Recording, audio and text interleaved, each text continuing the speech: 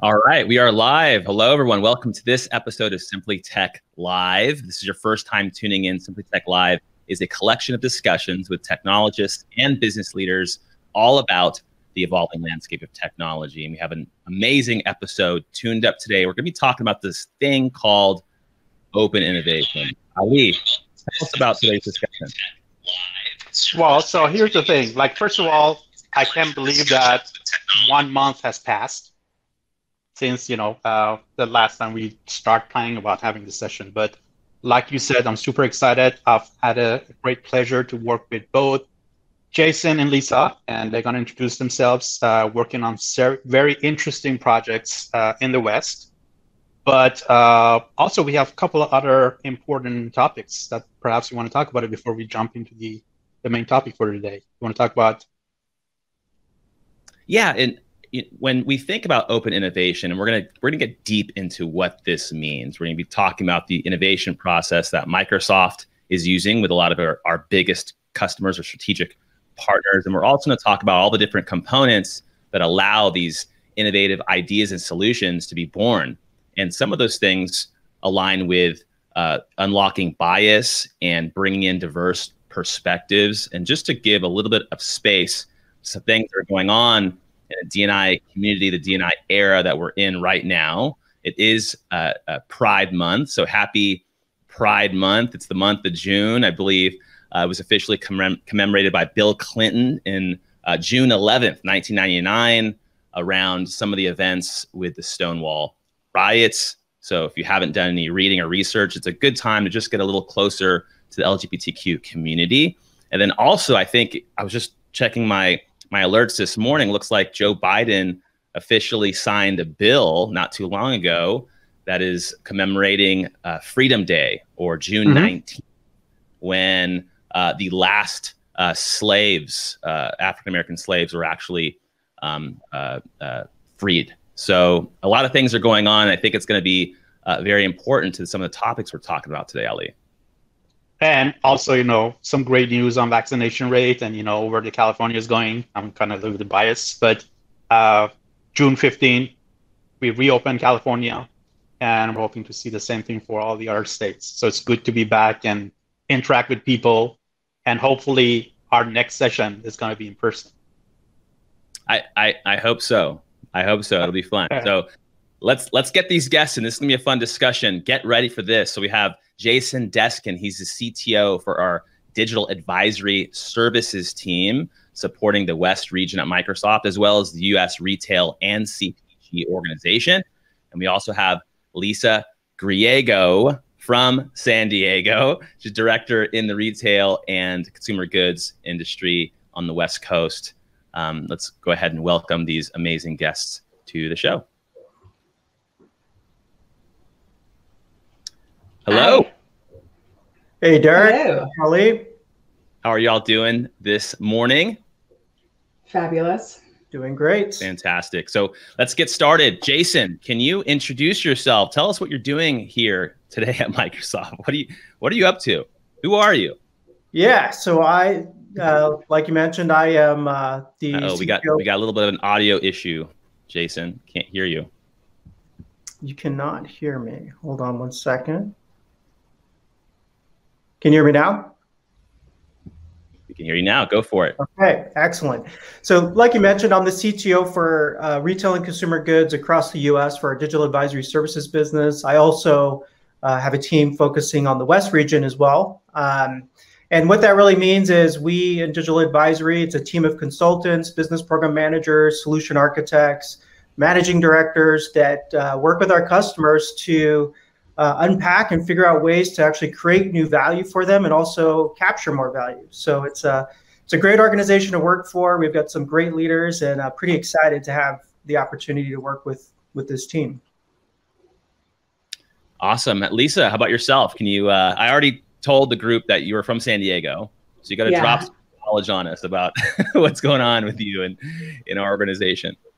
Yeah, so I've been with Microsoft now for about 3 years, and what I do is essentially help bridge that gap between what our tech can do and help simplify it for the line of business that I work with across the different retailers and consumer goods companies, specifically on the West Coast. I've been with Microsoft for 3 years. Prior to that, I spent 16 years at P&G. So I've sold everything from Tide, Charm, and Bounty to Crest, Oral-B, and Olay skincare. And I've had a lot of different experiences in terms of helping P&G think a little bit differently in terms of what winning online looks like back in the day when I was working on Amazon, and translate that knowledge in the past to a lot of the different conversations that I'm having with the retailers and consumer goods companies that I support today. Perfect. So let's start with talking about the main topic of the day. So Jason, as you can see, I'm wearing my MSUS CTO hat. We're also part of the CDO group. So maybe we can first start for you to just share with the audience, what do we do, as part of the CDO org and as part of the MSUS CTO? We had Gina in a couple of other sessions, so we talk in depth about our mission, but maybe you can add or shed more light on it. And the second part of the question is really about talking about what is this thing called open innovation, and how is adding value to what customers want to do, and helping them with their journey in digital transformation, and what is the role of the CDO, CTO org to help the customers in that journey. All right. Well, that's so I'll start with the question about the CDO and the CTO org. So, it's actually a really amazing organization within Microsoft US. The CDO org is led by Jackie Wright. And it's really about how do we enable our business here in the US. We've got different capabilities like the capabilities that we have in the CTO org, which I'll talk about here in a moment. We have business outcome capabilities. We have teams that support and enable our field teams to work a little bit closer with their customers and to connect better and to understand them better. So in general, it's an organization that's really about enabling our business and our customers here in the U.S. The CTO org specifically is led by Gina Lofton, whom you mentioned before, and she's our CTO for the U.S. And Gina has our MTCs, which obviously Ollie you're part of, and she also has digital advisory services, our solution architects as well. And this is really an organization that is a field consulting organization with a mission to go out and help our customers truly transform. And when we talk about transformation, we're talking about real business transformation. How do we help our customers fuel new revenue streams through digital products and services? How do we help them become a software run business or operate their business through software so they can capture more of that value? So it's really a very high-end, high-caliber team of folks that go out and work with our customers to think differently about how they can create and capture value. Perfect. Now let's talk about this offering, the open innovation. What can you tell us? Yeah, so open innovation is this concept of working with organizations and individuals outside of your own. Like historically, you would see organizations would, they'd source R&D internally. Everything was very secretive. And the challenge with that is that, we all kind of carry a certain types of bias with us, right? We see the world through the lens of our own experiences. And oftentimes, we miss a lot of what else is happening out there, not only because we may not have exposure to other industries and different things like emerging technology as one example, but our own experiences as human beings, right? And sometimes we find that some folks might surround themselves with similar type people. And so open innovation really allows you to bring in different people with different backgrounds, with different perspective, and they have a different type of expertise that may allow you to kind of put aside any bias that you have and work through that. And so open innovation is about how you partner with entities and individuals so that you can rapidly accelerate your innovation cycles by leveraging that different perspective that comes from having people who have different experiences. And Jason, when you think about innovation, a lot of our partners, and you see these large organizations, they have entire innovation portfolios. They have teams that are working on innovation, and they're trying to spin off new ventures and invest in new products and do things differently, move up become more vertically integrated, whatever that looks like. They're trying to increase their channel, all these things, but you never really hear things like bias. Can you talk a little bit more about the inhibitors of innovation as we have come to realize them? And then what is Microsoft's approach to kind of tackling some of these inhibitors? Yeah. Well, one thing I want to just quickly address before we go there is that, when we talk about innovation, and that term means a lot of different things to a lot of different people, but generally what we're talking about is innovating on new products, innovating on new services, innovating on how you operate your business, and even innovating on your business model, how you create value. And so in terms of those inhibitors, there's a very interesting unconscious bias test. It's called the surgeon's dilemma. And we'll put a link here in the chat. But basically, I encourage everyone to go out there, take this test. It's actually kind of a riddle. And then ask yourself, how you felt about your answer to that riddle. But what I have found is generally when we do this test with large groups, about 70% of people will actually get it wrong. And it's not that these are people that just carry a lot of bias with them. It's just that, unconscious bias is real. And sometimes we don't even realize that we have it. So with that said, when we're working with our customers, we'll generally run into different types of bias. One type of bias might be that we've always done it this way. And so there's this mindset to think that that's the only way to do it. There's also, this confirmation bias where you tend to surround yourself with people who think like you and sort of confirm what you want them to confirm. And that's also very dangerous as well, because, what you want are people who are thinking differently and challenging your thinking. And that's why it's important to also have folks from outside your organization. And also, one thing that, I'll generally, when I'm having a one-on-one conversation, one thing that's very interesting is that there are no experts in the future of retail. There's only experts in how retail used to be, right? So there's only this historical expertise. So if you really want to think about what retail or consumer goods or manufacturing or any other industry might look like in the future, well, that's all being thought up right now. Technology is evolving very rapidly. The impact of that technology is being seen in a new way every single day. And, you need folks around you that can think differently about how that might change the game. So there's tons of case studies out there that talk about different types of disruption. So we don't necessarily need to go into that here, but, bias is a real thing. And, it's super important to get folks in that think differently and will allow you to just navigate through that bias. And so that's why tools like design thinking, open innovation, business model innovation, and bringing diversity into the mix is extremely important. Yeah, and I would add on to that, based on the number of open innovation labs that I've been a part of so far, one thing was constant, that the only thing we know today is what we know today is wrong, right? To Jason's point, technology is evolving at such a fast pace right now that those companies that are able to leverage all of the ubiquitous data that's out there today to capture those key consumer insights to deliver a differentiated experience will truly change the world. And we don't even know what the future of the world looks like, but how can we leverage what we know today to help not only shape but influence as the technology continues to evolve at that same pace as well.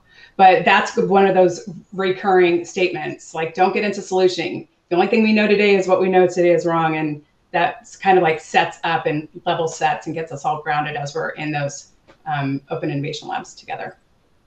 So Lisa, I love your background. It goes with the theme of retail, so nicely done. Thanks. I got my cons on right now, guys. Right there, got them on. Go ahead, Derek. Yeah, that's great. I just kind of wanting to tee you up for this topic specifically. So, Jason really talked a lot about open innovation, and not just as a Microsoft construct, as a technology construct, but how organizations should be looking at innovation. And I think we have a lot to teach other orgs. But for you, being a director in the retail and consumer goods industry, you're working with some of the biggest consumer goods retailers, a lot of brands, a lot of folks really like and believe in, and they have a certain way of approaching problems, and they expect a technology company, a vendor, a Microsoft, to come to them to solve problems in a specific way.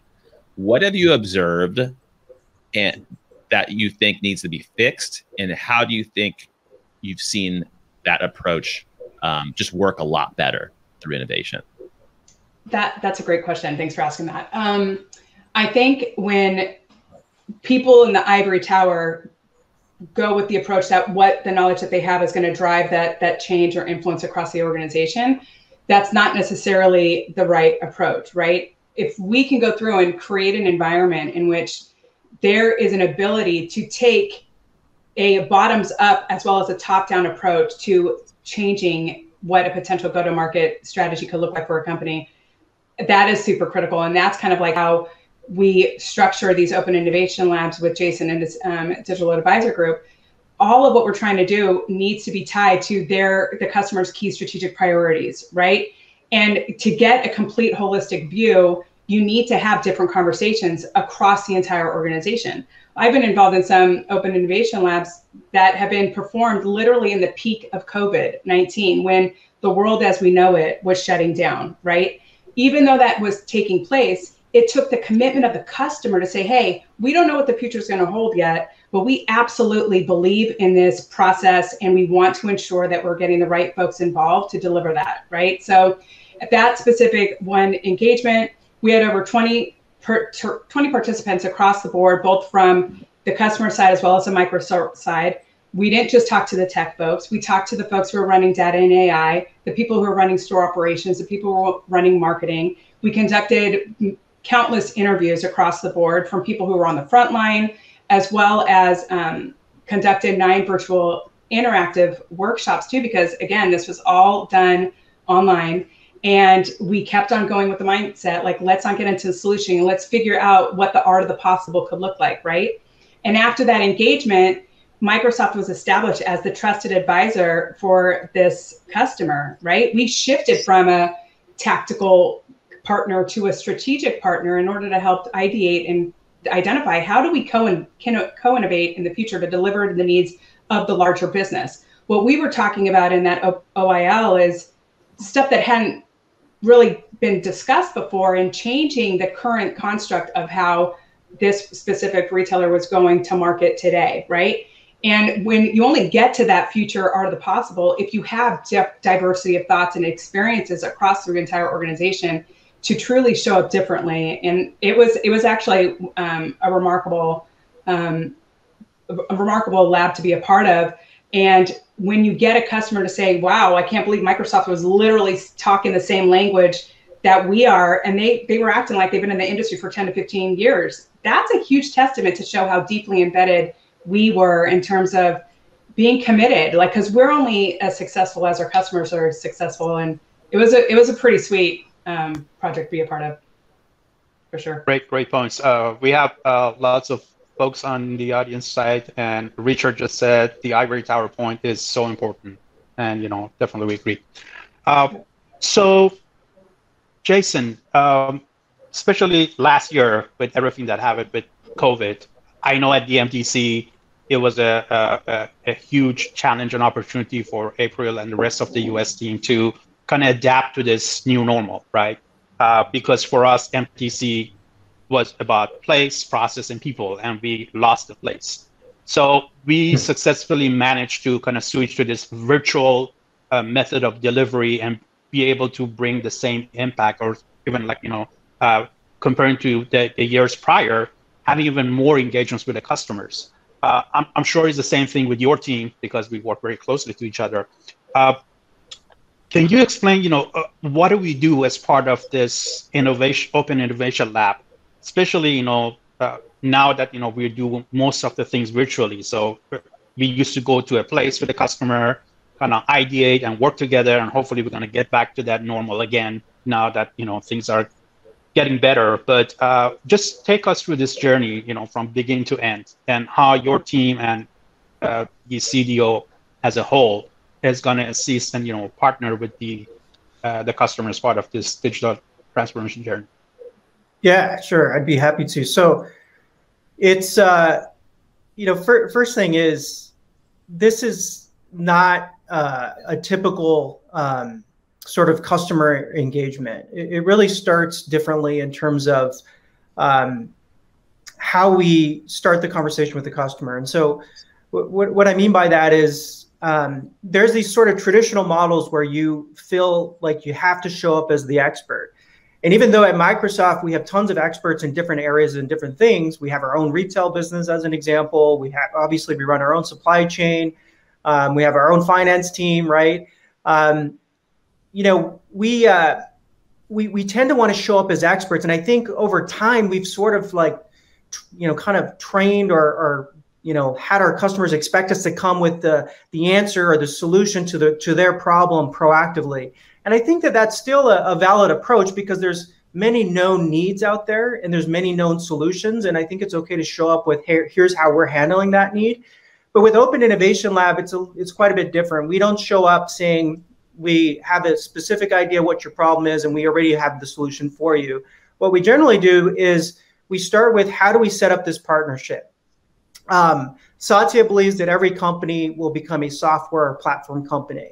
And what that means is that either they will be software run, so their companies will be operated through software, so that's better value capture, or that they'll create new digital products and services. And so what we typically see there is that you know, new products and services can be in the form of something that complements existing products. So maybe today you sell an industrial robot.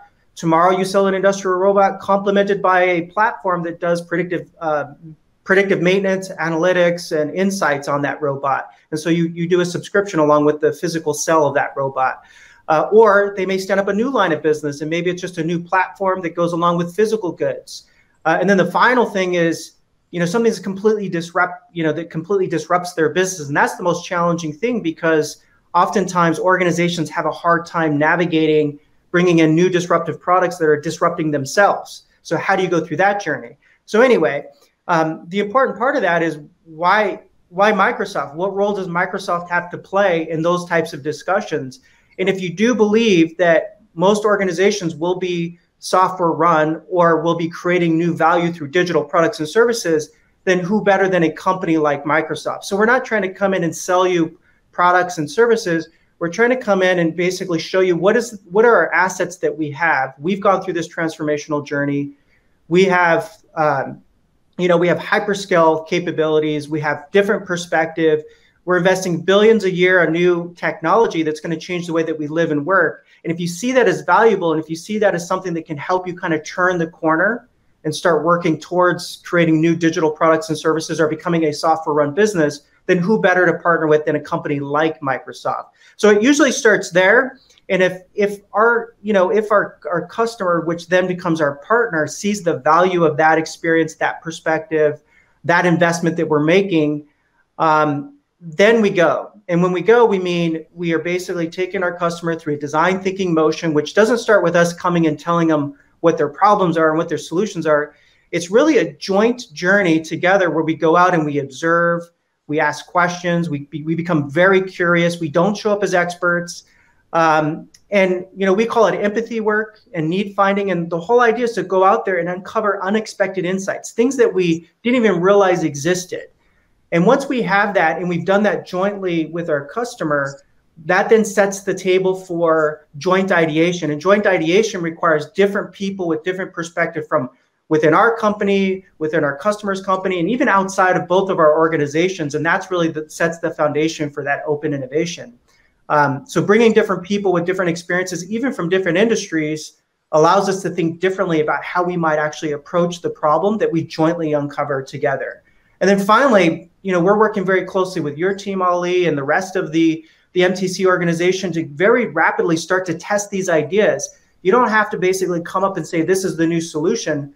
We can come up with a very small tests called MVPs to rapidly answer some questions that we have so that we can move forward and feel comfortable that this is actually something that's going to be the right thing. So it's about shaping what that thing is incrementally, and it's about answering a set of questions. So design thinking is key, business model innovation, creative work is key, digital enablement, and also ecosystem development. How do we connect our customers to create value as an ecosystem?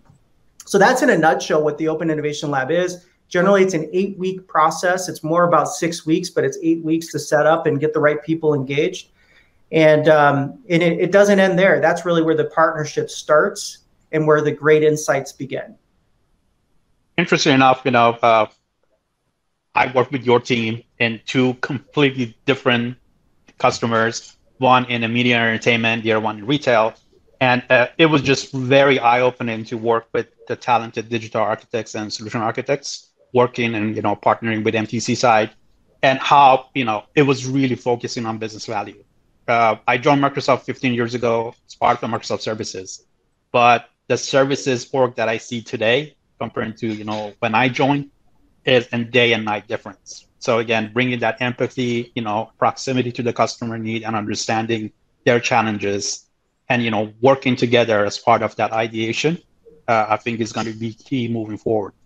So any challenges due to the COVID, not being able to be in person with customer, and how did you guys overcome that challenge, and how do you see this moving or shifting to more interaction, or do you see something that is going to be more positive, or it's not going to matter now that we're thinking about the hybrid workplace? Yeah, this has been huge. One thing I wanted to mention is when we do this, we're working with lots of different people from throughout Microsoft, like with Lisa and her team. She's been so critical to these exercises. And, my thing is, and I had to actually kind of adjust my own biases. So coming into the situation with this particular customer that Lisa mentioned, we had always done this in person, building those relationships, going out, hitting the pavement, doing research. It was very strange at first to say, we're going to do this virtually, because I didn't feel like you could do design thinking justice by doing it virtually. But we learned that actually you can still have a very meaningful exercise virtually. So what I would say is, I don't think there's a substitute from getting out there, doing this stuff in person, working as one team. What I love about these open innovation labs and the design thinking aspect of it is when you're going through it and you're working with your customer, there is no customer or Microsoft. It's just one team. We usually break folks out into multiple teams, and it's just team red, team blue, team green. It's not different companies. We still saw that in the virtual way that we delivered this. So what we found is we can actually do this work virtually. Is it as good as doing it in person? No. But we can do it virtually. It made us rethink how we actually run these exercises. And actually, more importantly, when we actually, when things start to clear up and we go out and we start traveling again, there's so much that we can do virtually. So we will have more of a hybrid approach. We can leverage a lot of the tools that we were forced to use, like, Klaxoon and Mural and those types of tools. So it will definitely create a much better experience with the kind of the mixture of that virtual and physical type exercise. Yeah, and I would say during that time, it was the flexibility, because when you're going through and doing, and you're in it and you're spending 4 to 6 hours just ideating and thinking outside of the box, it's exhausting. It's really hard to do. It's really hard to stay completely engaged. It's really hard not to check your email or get a text from your phone or whatever. You have to be completely in it. And so from that perspective, there's very few times when you're able to have that type of up close and personal develop banter with your customers, that I really think that it did elevate our relationship and took it to the next level, because you develop that trust. You develop that trust with the banter and developing those close relationships, because you legitimately were in the trenches. And the cool thing is, if we all hit a wall and the energy levels were down, it's like, great, let's go through and look for a different time to schedule it within the following week or the next day or later on in the afternoon and whatnot. And it really drove, I would say, a high energy, impactful session with the Open Innovation Lab that I was a part of. And I've been in other scenarios too, where it's just like the energy level wasn't right there. It could have been a number of different things, or not having the right broad, diverse thought. If we just go through and focus in one wheelhouse of a company, it's not as effective. I can't reiterate the importance of expanding the scope, getting outside of the world of tech, getting other diverse thoughts from a marketing perspective, ops, whatever the case may be. It's so critical in order to get that diversity in thought, for sure. Great point. So interestingly enough, I remember, we've been having this conversation in terms of importance of knowledge about industries. But in the past, I remember that we were working in silos, right? And, for us, it was about why should I know about this industry or that industry? But now that we're all working together, understanding the language of the customer and be able to, articulate that is going to be super important. And I specifically, saw you in action, right? But something that was even more interesting for me was that when we working with, let's say, a retail customer and talking about this innovation lab and, ideas and, how to ideate certain things that it becomes really the art of the possible, we can use that learning and even adapt that to a different industry or a different customer. And that actually happened with the M&E customers that we're working on, and vice versa. Mm-hmm. So it's just huge, I think, the value that we can bring to the table. But Lisa, in your past 3 years at Microsoft, how do you see this power of cross collaboration between different teams and different orgs? I mean, especially coming from outside of Microsoft. How do you see that today? Well, based on how because I consider myself growing up within the P&G world, right? And in order to get a product from inception and carry it to market, it requires that level of collaboration, right? Collaboration with your supply chain, your marketing, operations, every single person, your customers, in order to ensure that it's going to market flawlessly. And the same holds true within this specific space. It's not going to be one group that delivers the end result to the consumer with the retailers and the consumer goods companies that we're working with. But what I see is how fast we're able to iterate. Like a solution that we were able to sell in at one specific customer for one use case can quickly be evolved into another customer with a different use case. And it's eye-opening and baffling to me in terms of how quick we're able to evolve and take those learnings and then quickly reapply them. One thing that we talk about here a lot at Microsoft is operating with that growth mindset, right? What's the next thing? How can we sit there and take what we know to be true and then scale it across the board? And there's so many amazing conversations that I know I've been a part of, that my peers have been a part of across the entire US and as well as the globe. And we are so close knit that I can easily take something that's been working elsewhere and then reapply it within my specific industry. It doesn't matter if I'm talking to a grocer or a pure play or a consumer goods company. There's a lot of interchangeable technologies and capabilities that we have at our disposal. Perfect. There's a question from the audience, and that's what types of advantages did you lose by completing the labs virtually versus in person? I think, Jason, you kind of alluded to that a little bit, but I don't know if you want to add more. Yeah, so the advantages that we lost, it's interesting because when you're in person, you can really kind of track how the team is doing. Are they tired? Are we productive? Are people engaged? So in person, we'll generally say, put your laptops, close your laptops. We'll open them up when we need them, but generally we don't need them during the open innovation labs. So, it's, you're all working together in the same room. So there isn't this, when you're virtual, your laptop's open and things are, lighting up and coming into your face constantly. And so you kind of lose that. We'll stop if we feel like the energy is draining. We'll do some things to build some energy, get some snacks, have some coffee, go for a walk, whatever it might be.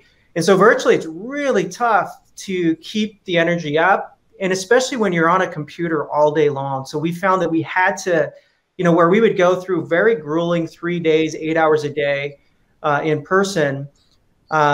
With the virtual thing, we can't do more than 2 hours at a time. So we'll generally do 2 hours in the morning and 2 hours at night, which means we're spreading it out longer as well. So you're losing that advantage of being able to get in there and just, really be productive over a short period of time. That's at least for the workshop. The research is different. So you do lose that advantage. So managing energy, managing engagement, and the amount of time that it now takes, because you can't be on your computer that long without really getting burnt out. So interesting. Yeah, and I would say the thing to build on that real quick is the moderator, and being the moderator used at the Open Innovation Lab and being able to pick up on the cues of the audience and the people who are in the lab is super critical, because sometimes you can't force you can't force it. You can't force the creativity. You can't force the out of the box thinking.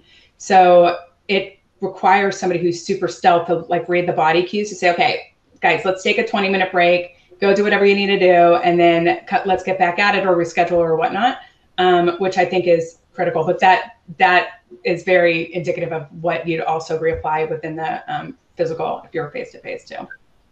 Interesting enough, go ahead. I was going to, just on this conversation, I've been lucky to be a part of Jason's team, which you, Ali, really helped spearhead the move from the sales organization into Jason's team to work in the Thank you, Ali. Organization. Yeah, a lot of great advice. And I hosted the final workshop, which we call the Vision Demonstrator, where we share our shared vision, this beautiful creative story around the innovation, yesterday. And I realized that it's so hard to keep people engaged virtually. And there's so many tactics that you have to learn from people that have been doing this for a long time. So we have folks on our team, a gentleman named Simon. He's been doing innovation for a really long time. He told me to pull out one of my kids' toys and use the toy, and it was a Tickle Me Elmo, the one I chose, and to tickle the Elmo when certain things would come up in the conversation, to get people on their feet and to ask everyone to put their video on, and to, really bring a lot of energy, play music in between breaks. So there's all these cool maneuvers that you can pull into the engagement, because at the end of the day, people just aren't going to pay attention. And how do you innovate if we're all in our offices, or in our living rooms, and the kids and the vacuums and all those things are going? So just real world experience there. Go ahead, Ali, you were going to mention something.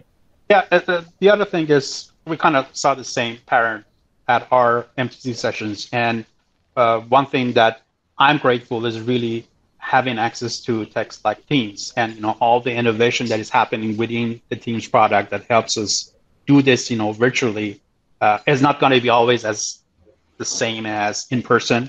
So that's why we're looking forward to getting back. But one of the benefits was that we always had customers that they were really hesitant to drive or commute to one of our centers, right?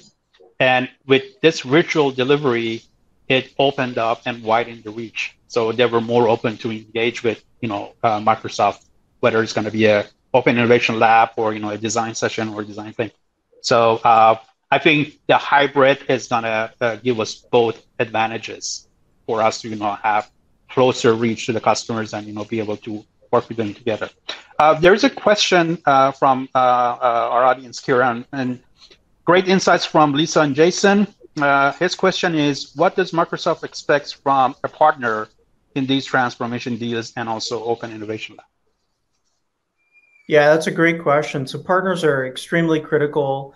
Not only are we a partner to our customer, but our customer, is a partner to us. But again, kind of going back to Open Innovation, it's about bringing in different people and different organizations with different perspectives. So just trying to do this with just, Microsoft and just our customer, that would be a miss. We oftentimes want to get multiple customers together. We want to get different partners who have different capabilities and different perspectives around what's possible.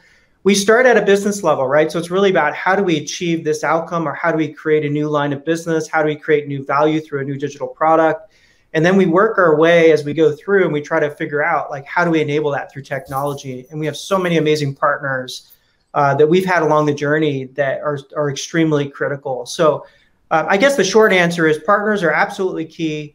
The more folks that we can get plugged in, whether they be academic institutions, technology partners, other types of partners, is absolutely essential, I think, to having a successful Open Innovation Lab. Yeah, and I say, like, to piggyback on that, going in without an end solution in mind, we could back up our truck. We have endless and countless capabilities from a technology perspective. But I think what our part of our secret sauce is our ability to go through and identify exceptional partners. I mean, I can think of the laundry list of the amount of partners that I've engaged with on a daily basis are truly remarkable, and they are on the bleeding edge of the latest and the next best thing.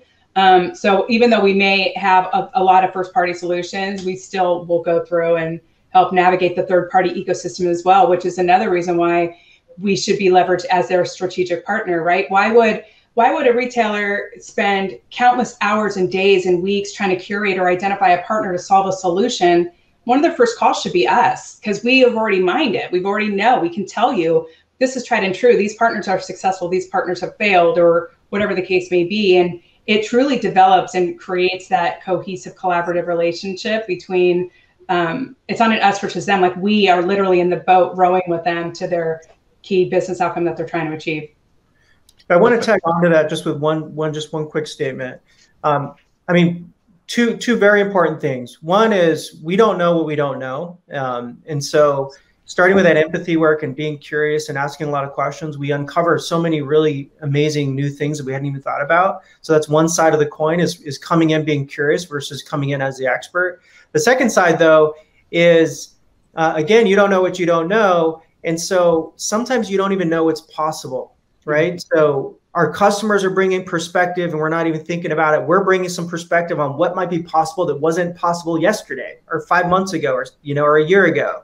And so that's actually essential. And then bringing in our partners, sometimes our partners are doing some things that we're not even thinking about. So they're bringing a new perspective into the exercise. And it kind of goes back to, you don't know what you don't know, right? And that's why that partner, that partner involvement is so key. And that's why coming in curious is extremely essential. A quick question. Let's say I'm watching this program and I'm really interested to engage with Microsoft. What would be the process? I mean, who should I reach out to? How could we get connected to, Lisa and Jason and NTCs and Derek? Yeah, it's a great question. So there's so many different avenues to get connected. So one is you could start through our consulting portal on Microsoft.com. You could come to us on LinkedIn, introduce yourself, and we'd love to work with you. You could come through your what's called a CSAM, which is a person working with our customers. And they're generally aligned to a lot of the folks that we work with. But if you don't have a CSAM or you don't have somebody managing your relationship with Microsoft, you can come straight to us, or you can go through our consulting portal, which we can provide a link to here shortly. Yeah, and I would say CSAM, for those who don't know, is Customer Success Account Manager. Just there you go, Jason. Thank you. Microsoft and acronyms. We have to translate the acronyms. But no, I think it's important to go through, and if you don't have a Microsoft rep, identify who your Microsoft rep is. But honestly, you could reach out to either Jason or myself just to get to wet the beak a little bit. We could go through and set up follow-up meetings. It's literally not a problem. It'll take. So Jason, one question.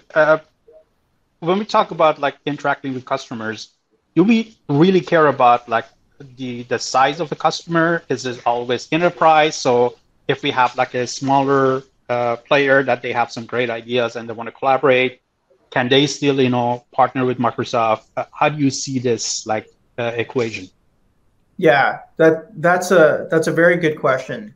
So we just love working with organizations that one, are actually trying to transform their business, that see the value in working with a company like Microsoft and want to have the right conversation. When we talk about the right conversation, there's so many people at Microsoft that you can talk to about our products and our different solutions. In terms of engagement with my team and the organization that I represent, it's really about, do you want to have a conversation about your toughest business challenges, creating new value? Do we have the right people, at the table? Do you see the value of partnering with a company like Microsoft? And if we have an organization like that, we love to work with those types of folks. So I don't really look at the size of the organization, although we are not a very large team, and so we are working a lot with some of our biggest customers. But we're open to working with anyone. If we've got a good alignment between the organizations. Quick question. We had someone from the team kind of respond. Manuel Pardavia, he's part of, he just joined Microsoft 6 months ago. He was a global IoT strategist. I met him at a conference serendipitously a couple of years ago, and he was asking me some questions. And then lo and behold, he joins the team and he pings me on Teams. And he's part of our Chief Digital Officer organization. He's in the Customer Business Outcomes Group, the CBO. And he's asking this question about innovation. When we're talking about the art of the possible, we're talking about things that don't exist. How do you value? What are the valuation exercises? Like, how do you put business acumen and commercial acumen behind something that is not real yet today? Maybe that's a question for Ali, Jason, and Lisa, since you guys have all worked together on these labs before. Yeah, so I'll start with a couple of things there. So this is not your typical kind of say partnership and consulting, in that if you're coming to us and you're looking for a specific solution that's known and it's going to solve a particular problem, or you're looking for a specific product, that's pretty clear what you're getting and what you're asking for. And so, you know, the value of what you're getting is going to be pretty easy to articulate. When we're talking about true transformation, generally, we don't start to really understand the story until we get to the end of this open innovation lab. And so a couple of things that we do there. So we don't just go out and dream. What we do is we have a number of folks on the team that do business value modeling. And so what we really want to do is we want to ensure that anything that we're talking about, anything that's going to potentially be adopted by the customer or implemented by the customer, that there's some real value behind it. So we have folks that do that value modeling on the team. The other thing is innovation is, you know, we're sometimes talking about creating new products, but it's basically creating new capabilities based off of existing capabilities.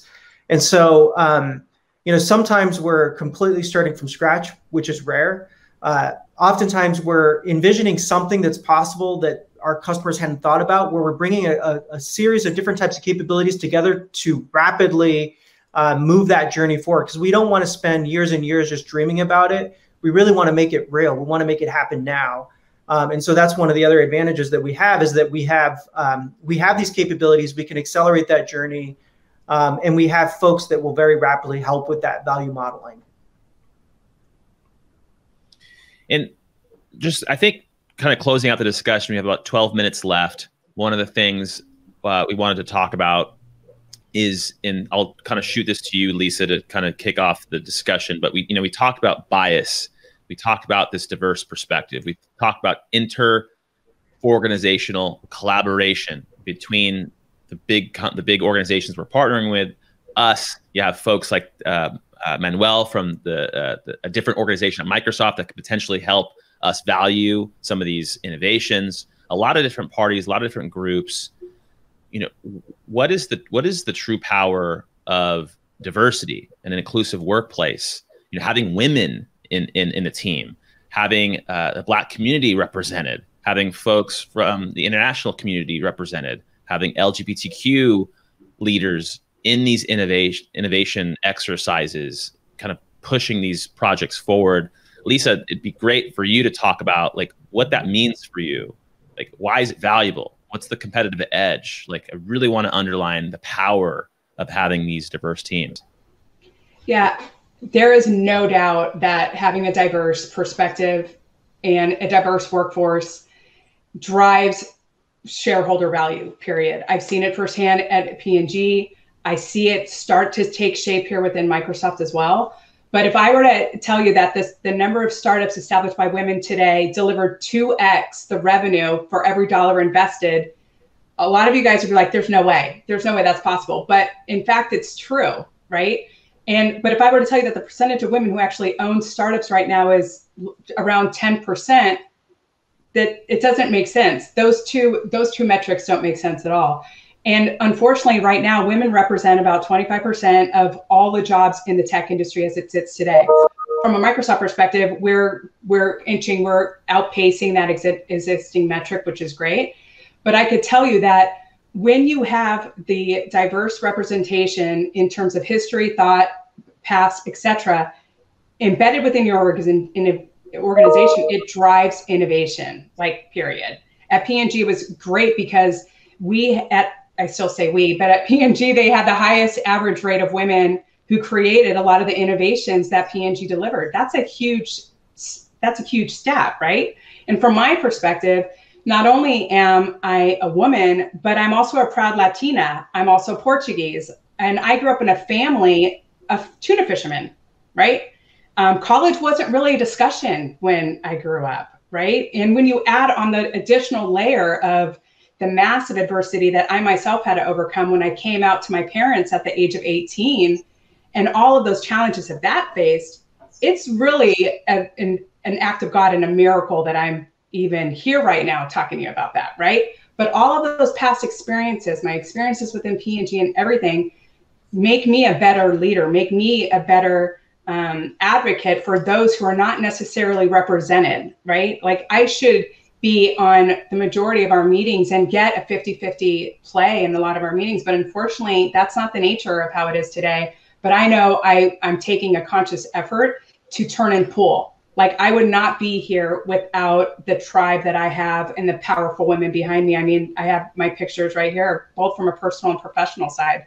Like, and it takes one woman or one Latina or one Latin male or who, Black male, whatever, to make that first leap and then turn and pull the others along with us in order so we ensure that we're making the entire world better. And when you think about Microsoft's empower every person on the planet to achieve more, I mean, I take that to heart, and we truly try and abide by that each and every day.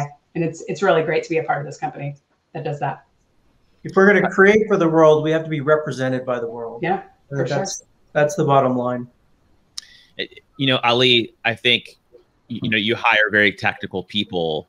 That's what, you know, you're kind of managing these two entities in Denver and Irvine, these technology centers, which are filled with these, you know, chief architects and solution architects that are building solutions or building prototypes for a lot of these innovation solutions that are coming out of this innovation organization that Jason is running.